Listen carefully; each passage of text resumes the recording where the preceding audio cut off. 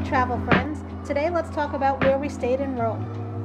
After a little research, we decided on the Terrace Pantheon Relais. There it is in pink in the middle of the map. If we came out of our hotel, we made a right, about 2 blocks, we'd be at the Pantheon. We have a room tour to show you, and then let's rate it from 1 to 5 on location, cleanliness, customer service, and price. So let's check out the Terrace Pantheon Relais. The rooftop terrace had the most beautiful sunsets. There's the front desk reception area. This is actually their website, which I will link below in the description to the video. It was very modern. It had polished concrete floors. There's another sitting area in the terrace. The views were just amazing.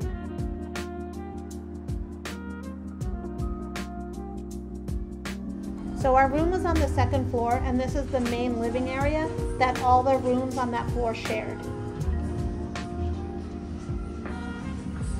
It was very nicely decorated, and some of the stuff was actually for sale.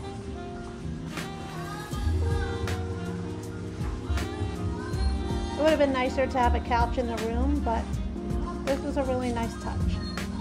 So here's where we enter. Concrete floors.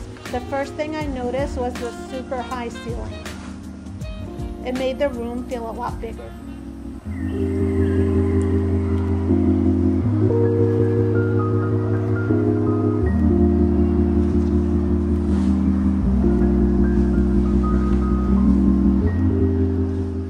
So it had a workstation with a coffee maker and some snacks. The coffee and tea was free, the snacks were not.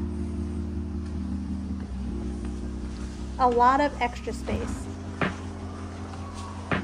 I loved these windows. We'll open them at the end so you can see outside. So each nightstand had USB chargers, and then if you had a converter, you could plug that in and then plug in your own appliances. Had a refrigerator. The waters every day were free. The other things you had to pay for. It had a safe. You can fit a laptop. That was good. In those white pouches, there's slippers. And a place to hang your clothes. Now the bathroom was pretty nice because you don't usually get double sinks in a hotel room. Had the toilet and the bidet.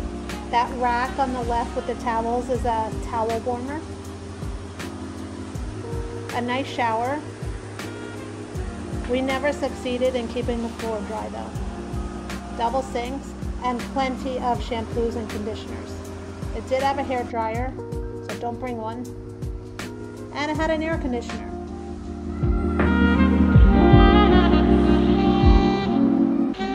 Let me show you guys the view. It had double windows to keep the road noise out, which actually really worked. It stayed very quiet. So I'll open one.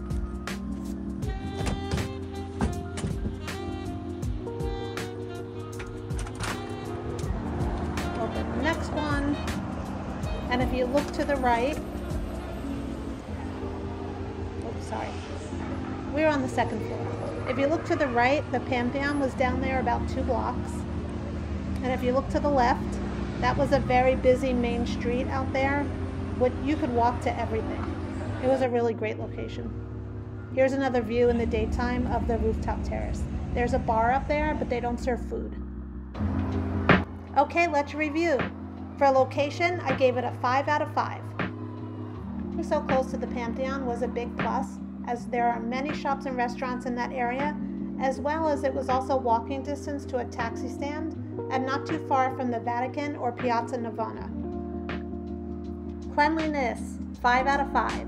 We would come back to the room each day and it was so clean and spotless, it was like we were never there. Customer service, 5 out of 5. I think they really did their best at making our stay as enjoyable and stress-free as possible. Okay, let's talk price. This is a tricky one as we booked our stay on credit card points. But I have seen this place listed from anywhere from $200 to $500 a night. So all I can suggest is that you go on the website and do your own research. Overall, I would 10 out of 10 recommend the Terrace Pantheon Relais. It was clean, I felt safe, I loved the location, and the customer service was excellent. I hope you stay here, you love it as much as we did, and have a great time in Rome. See you next time.